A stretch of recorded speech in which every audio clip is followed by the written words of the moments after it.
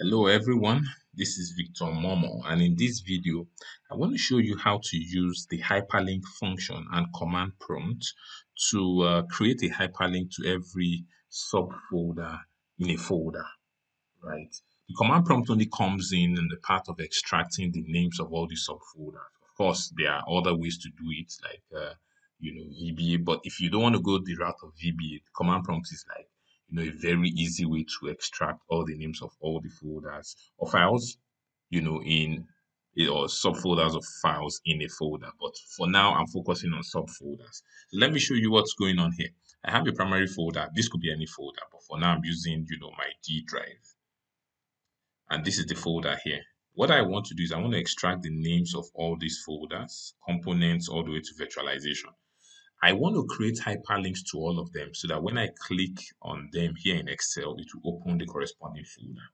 A use case that I've seen was when someone asked me, they had, like a primary folder, like an employee folder, and every, employee had a subfolder underneath that. So if they had 200 employees, they had 200 subfolders here.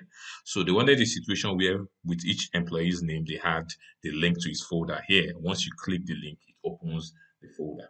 You can create, the hyperlink by going the control key route, browsing to the folder, doing OK.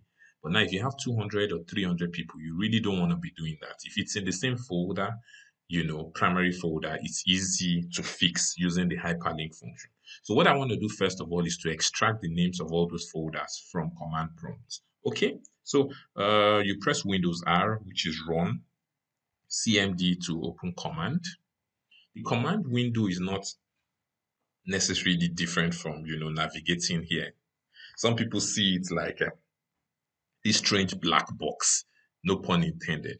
So what I'm going to do first of all is to navigate to my folder of interest, which is D column. Okay, so now I'm in the D drive just like I am here. If you use the command dir, it's going to list all the folders and files in this folder, the D drive, more or less for you.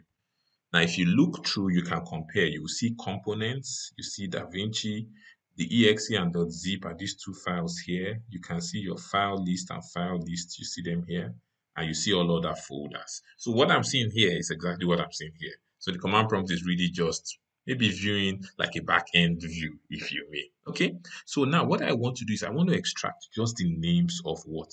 The folders. I don't need the files. So I have to look for ways to extract just the names of the folders and not the files, one. And I don't need all these other properties, the time, maybe last date modified, the sizes. I just need the names. So there are a couple of switches you can use, but this is not a video on command prompt, but it's kind of interesting. So, well, I know what to do already, but I just show you how I arrive at that point. So you can cheat by checking the switches that exist for your dir. So dir will list your directories. You do a space, slash, and question mark. That's like asking what options do I have.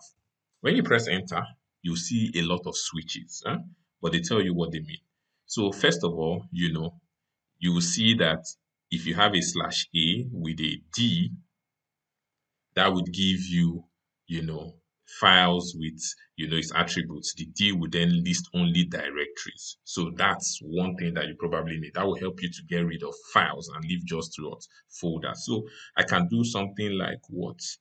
dir space slash, I'll do ad. Huh?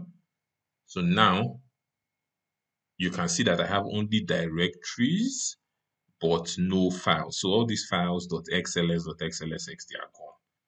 But I have two other folders that I don't see here. Those are either hidden folders or system folders. You can see this recycle bin.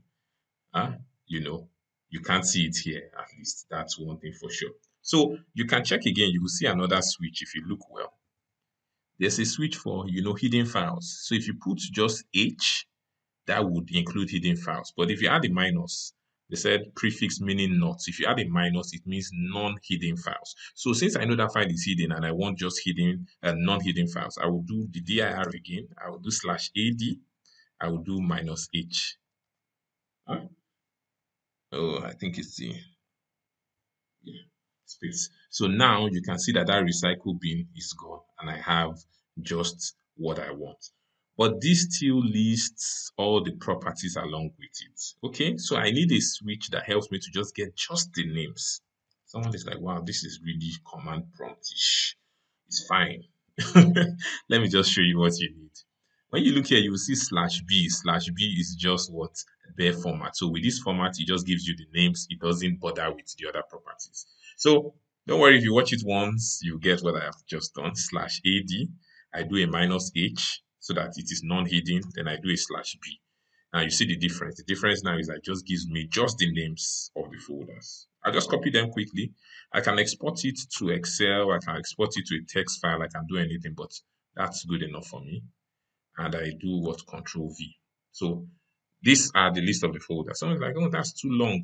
Well, that's long because I explained it. If I just did it, it's just a few seconds. And if you had 300 folders, you get the names of all of them straight up like this.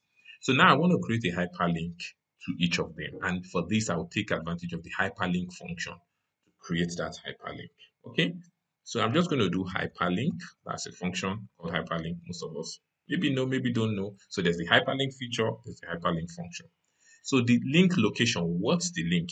If you remember my folder here, if you go into this guy here, the path is what? D slash components. That's really what it is.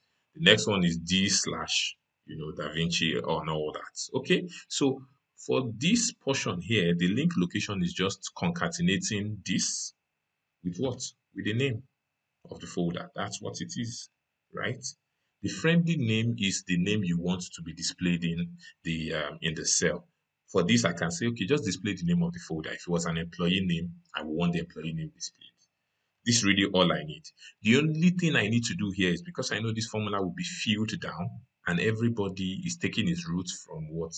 This D column slash. I need to make this absolute so that everybody references what? That directory. This could have been any other directory. It doesn't have to be D. I mean, I just did that, for maybe simplicity.